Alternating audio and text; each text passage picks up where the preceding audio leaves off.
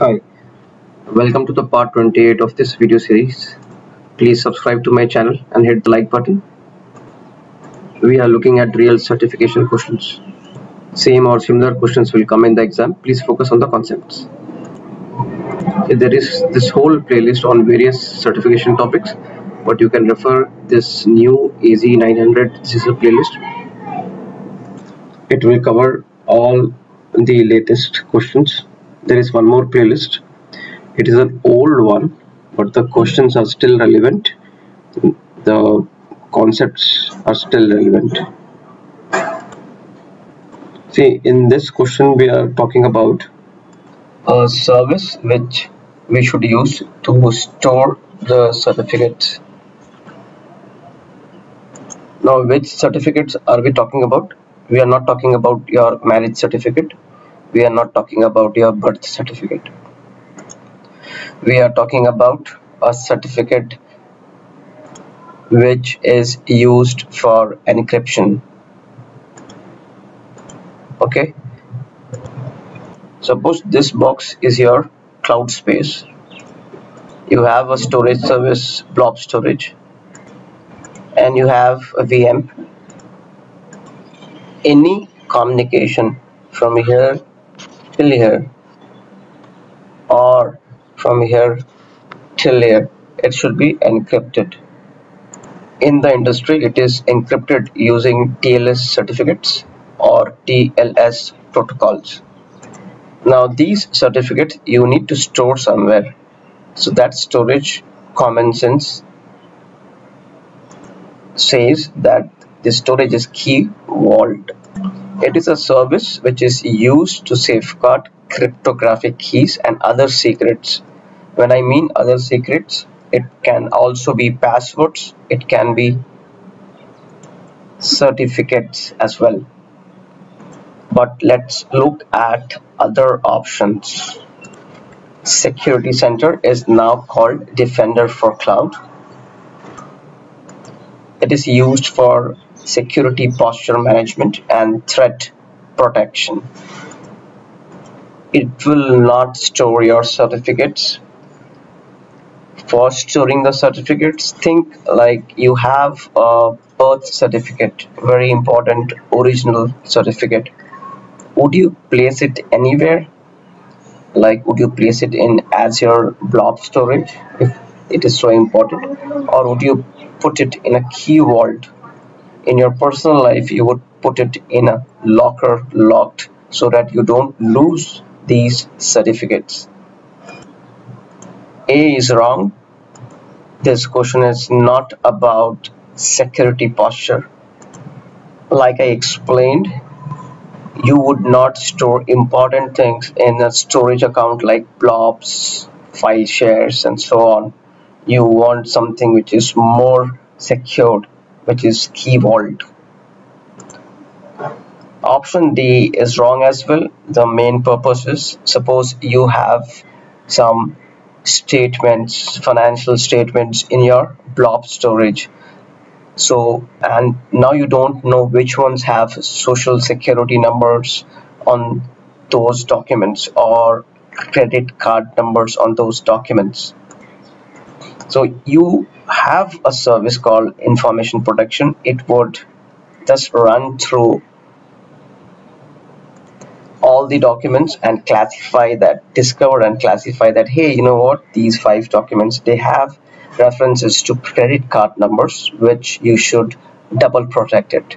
And then we might go ahead and use encryption at rest to protect it.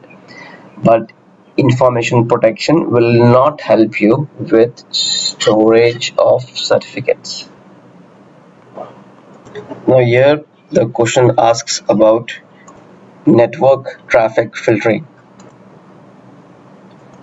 See, whenever we are talking about filtering, it should be firewall.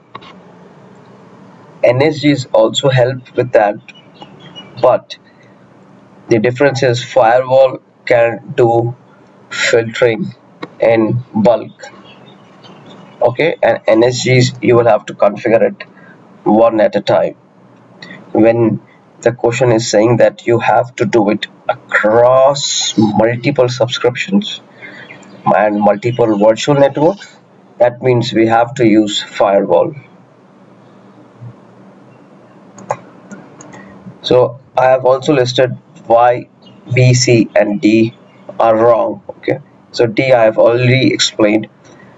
It does the filtering one at a time. DDoS, if you see DDoS, it defends against DDoS attacks like SQL injections.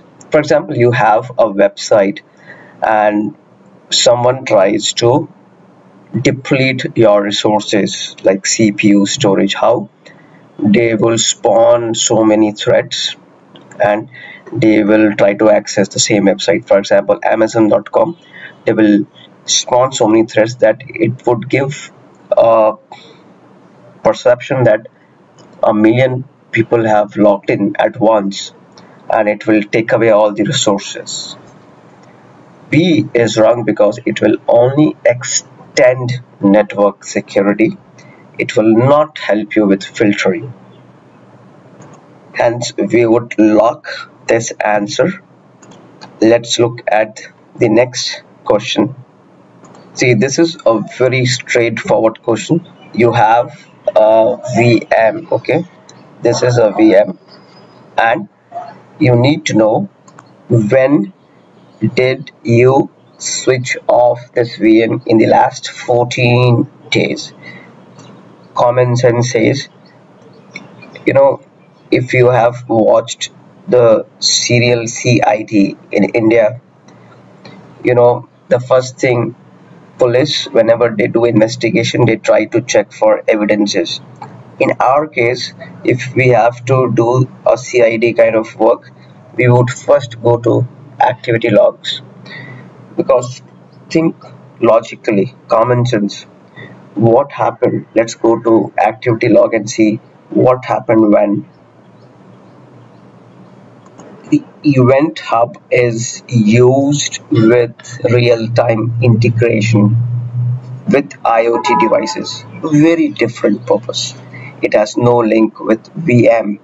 Service health will give you a health of various services, various VMs, and IAM, it will help you provide access controls to a certain service.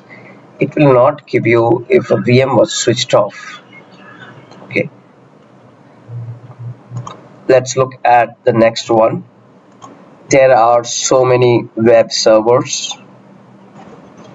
and then there are so many database servers.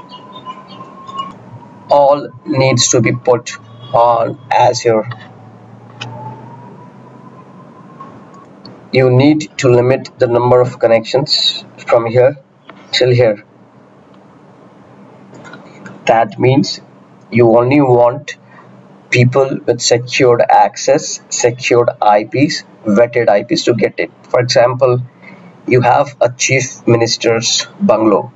Can anyone get in? No. There will be commandos and Z security forces who would secure it and only access certain people. For example, certain IAS officers, collectors, income tax officers may visit it. Okay, so what we do there is we have specialized access cards for these folks. Similarly here, NSG is our way of providing that access to authorize those people, that only people who are approved through the NSGs can access this space here. Okay, so this is the answer, but we should also look at why B, C and D is wrong. The first thing is service bus. See, anything you think, any name which has bus in it, it is a message broker service. It is used to decouple applications in a typical microservices style application. Nothing to do with such requirements. LAN, we already know, it connects devices together in one location. We do not have this kind of requirement. The LAN is already there. You need So for example, security is already there. You need that security to only allow certain people into the chief minister's bungalow.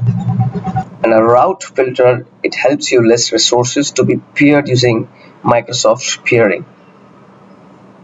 This is my final answer. Let's look at the next question.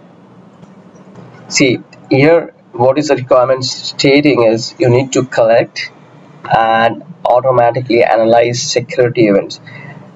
Sentinel is meant for this purpose. It is scalable cloud native security information and event management system.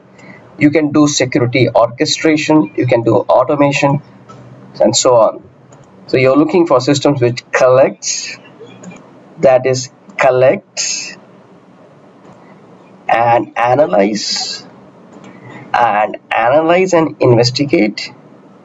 But you know, the bug doesn't stop here. It will automatically respond to incidents rapidly.